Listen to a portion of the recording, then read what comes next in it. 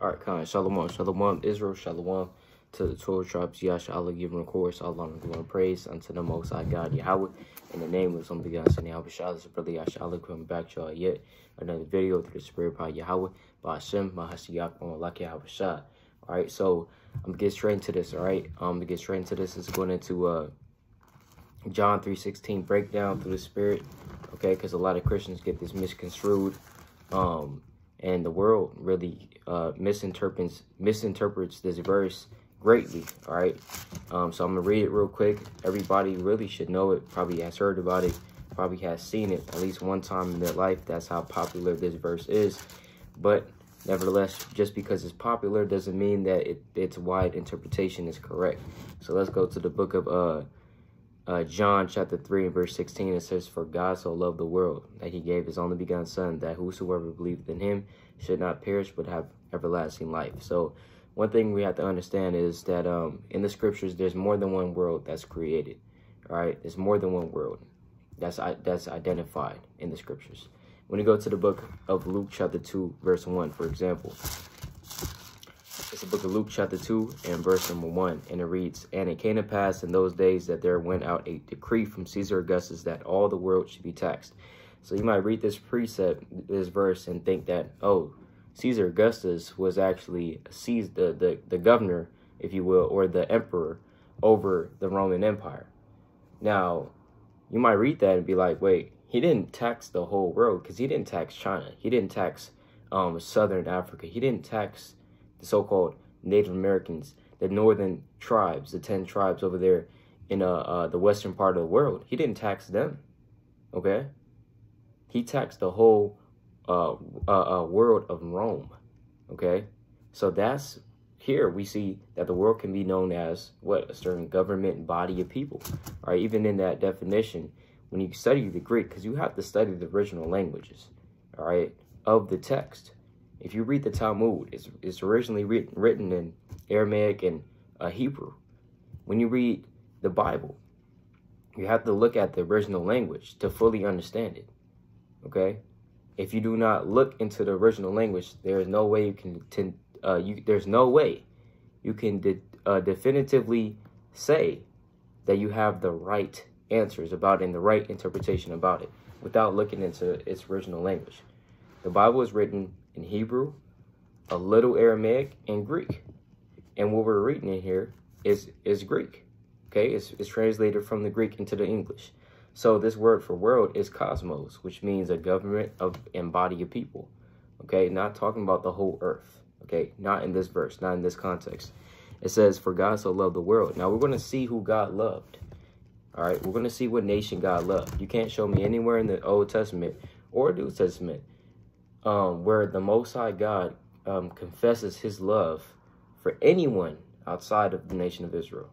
Okay, let's go to the book of Malachi, chapter 1. Malachi, chapter 1, verse 1. "The burden of the word of Israel, Salakia, of the Lord to Israel by Malachi. I have loved you, saith the Lord." So let's stop right there. The Lord is identifying that he loves who? He loves Israel. Okay, that's who he loves. It says, "I have loved you, saith the Lord. Yet ye say, wherein hast thou loved us? Was not Esau Jacob's brother? Saith the Lord, yet I love Jacob." So the Lord, he loves Jacob, but what? "And I hated Esau." So he loves Jacob and he hates Esau. He still feels this way because we know that the Lord, he does not change, right? So the Lord, right, he loves Israel and hates Jacob. If we read John 3:16 and think that it's talking about everybody in the whole earth, Esau can't be part of that world, clearly, because God hates Esau. Paul even reiterates that fact in Romans chapter 9, verse 13, as he says, "As it is written, Jacob have I loved, but Esau have I hated." So, for one, Esau can't be part of that world that Christ is talking about in John 3:16, that God so loved.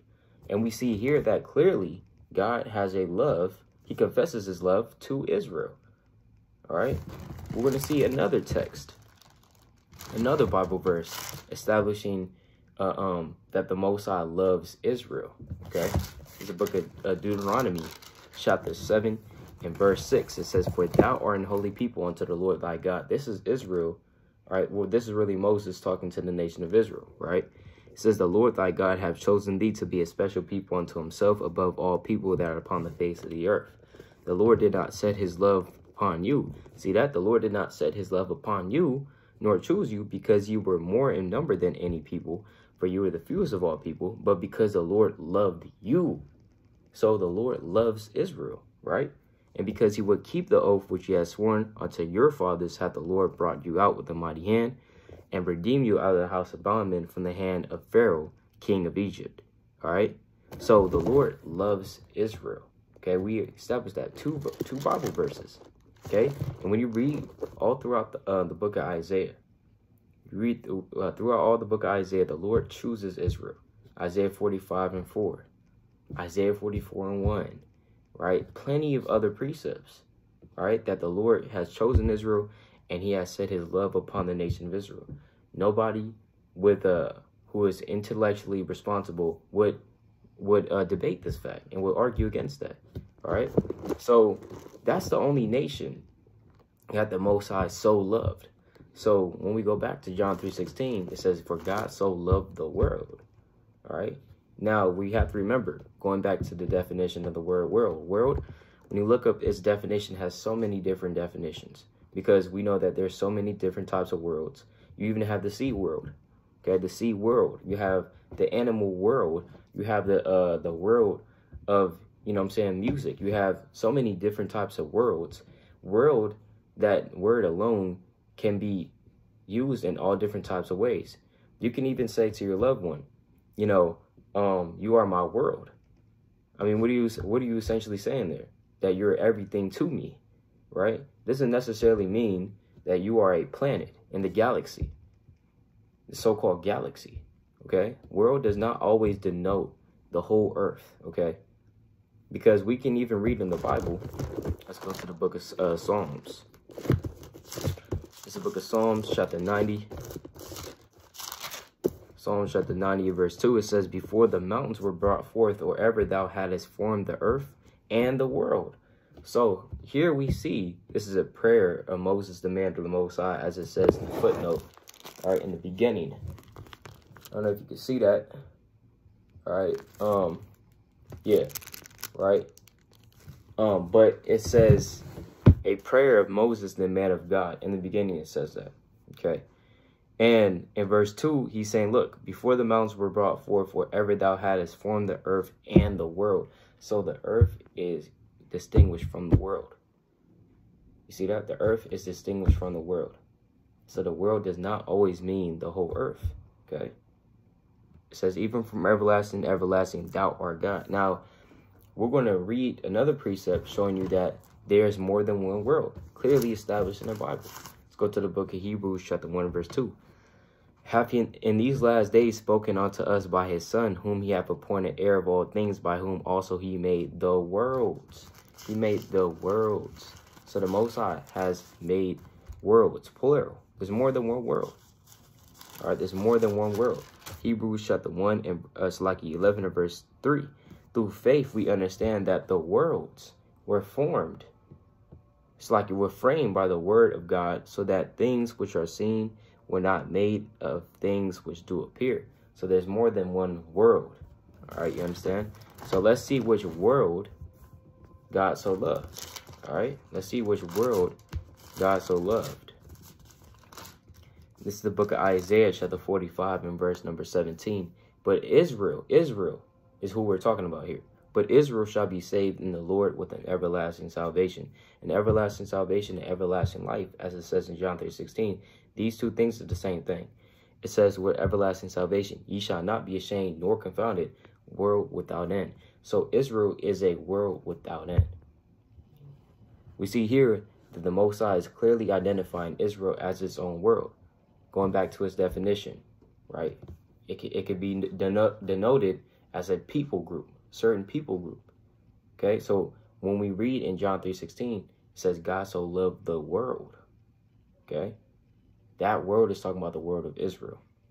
All right, it says what? That he gave his only begotten son, right? It says that he gave his only begotten Son, that whosoever believeth in him, of the world, right, should not perish but have everlasting life. You see that? Now, I'm going to even skip up to verse 14 real quick. Let's go to John 3, verse 14. It says, and Moses lifted up, as Moses lifted up the serpent in the wilderness, even so must the Son of Man be lifted up. So, if you didn't read the Old Testament, you would have no idea what that's going into. That's why you need to read the Old Testament before getting to the New. If you just read the New, you wouldn't understand anything that it's saying. It's like we're watching Star Wars, the second movie, without watching the first one. You're not going to understand what is going on. You're not going to understand the characters or anything of that sort. You're going to have a lack of understanding, right? So, in the same manner, is with the scriptures. You can't just skip to the New Testament and think to have the understanding of it without reading the Old Testament, right? So let's go to the book of Numbers, chapter 21. Let's go to Numbers, chapter 21, and verse number 7. This is the serpent that Christ is talking about, that Moses lifted up. It says, therefore the people came to Moses and said, we have sinned, for we have spoken against the Lord and against thee. Pray unto the Lord that he take away the serpents from us. And Moses prayed for the people. So essentially what's going on here is the Most High is plaguing Israel because Israel is going off and they're sinning against the Most High. So therefore, that's why the Lord is sending serpents, all right, among the people, biting the people, all right? It says, and Moses prayed for the people. And this people was the nation of Israel. And the Lord said unto Moses, make thee a fiery serpent, and set it upon a pole. And it shall come to pass that everyone that is bitten, when he looketh upon it, shall live. All right? And Moses made a serpent of brass and put it upon a pole. And it came to pass that if a serpent had bitten any man, when he beheld the serpent of brass, he lived. You see that? When that any man is going to any man of Israel. So he did that, got the serpent of brass, he lifted it up for all Israel to see. And they looked upon it and they were saved. They were healed of their infirmity. All right. So Moses, he did that for Israel. He didn't do that for everybody. He didn't lift up the serpent in the wilderness, because who was in the wilderness with Moses? It was just Israel. It was Israel. All right. That was with Moses in the wilderness. Anybody will agree to that. So when we go back to John 3 and verse 14, getting the context, right? Getting the context is always crucial to any text you're reading. Any historical text, any piece of literature, context is going to give you that better understanding. So when you go to John 3 and verse 14, and as Moses lifted up the serpent in the wilderness, even so, meaning in that same manner, must the Son of Man be lifted up. So Moses, just following logic, Moses lifted up the serpent in the wilderness for Israel. So in like manner, Yahushua, or Jesus Christ, has to be lifted up, because that serpent of brass is symbolic for Christ. We know that the law is spiritual. Romans chapter 7 verse 14. Okay, so just like how Moses lifted up that serpent of brass for the Israelites, even so, even in that same manner, must Christ be lifted up. All right, must be lifted up for Israel again. All right, it says that whosoever believeth in him should not perish but have eternal life, meaning whosoever of Israel. It's not talking about everybody. As we go to verse 16 and establish that that world is whosoever of the world of Israel. All right. Now, this was just a breakdown through the Spirit. Not going to go into every single detail. And there's even more precepts and stuff like that to prove that John 3:16 is not talking about everybody. All right. It's namely talking about the world of Israel. All right. Through the Spirit. So with that, all praises to Yahweh. By Shema Mashak, or Malak Yahweh Shah. Lord willing, this is edifying. The water for tuning in.